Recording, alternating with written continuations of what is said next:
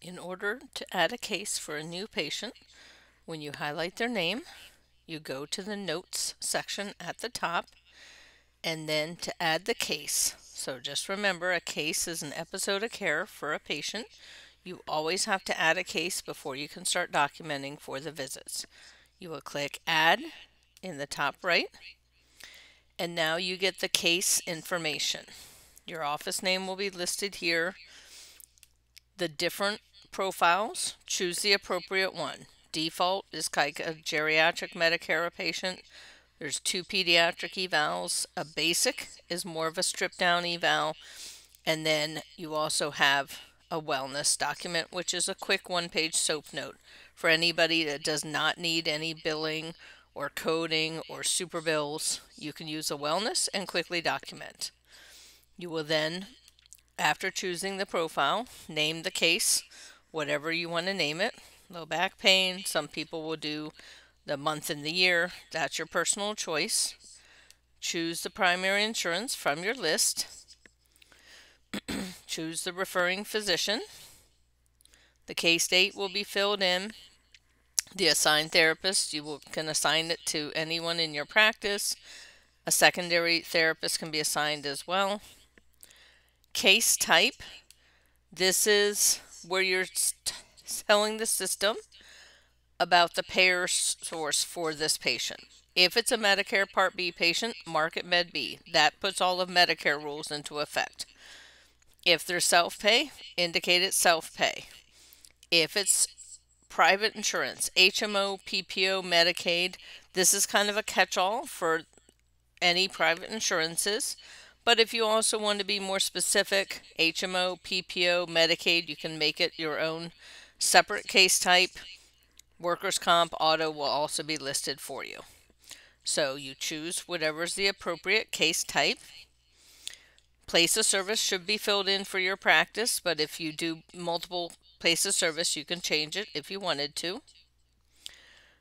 Graph and display, we keep that usually as CPT and visits to track those for you. If you have ahead of time information for the patient about any past medical history or their diagnosis, you could add it here if you wanted to. So where it says past medical history, I could just start typing, add any past medical history that I was able to obtain from their chart. Same with past surgical. And if I already know, like, the medical diagnosis, I could come in and add that in here. Search for Parkinson's, add it by clicking on it, and then click Add to Medical Diagnosis, and that would then be automatically brought over into the eval. So anything you add when you set up the case will automatically autofill when you do your evaluation. And then down here, it lets you set up different rules for the case. So on the right are the billing rules. Now, apply KX, you should only mark that if someone is already over the threshold for Medicare and you want to apply the KX from day one. For private insurance, you can then decide to follow Medicare's 8-minute rule for billing or follow the AMA rule, and it would get filled in for you based on the billing rule. Bill medical and treatment diagnosis. If you want both the medical and treatment diagnosis from your list to appear on the claims, you can mark this if you prefer. If you know this insurance applies the assistant modifiers, CO and CQ. Now, like I said, if this was Medicare, these would automatically be filled in and marked correctly for Medicare. But for private insurance, if you know, you can mark those.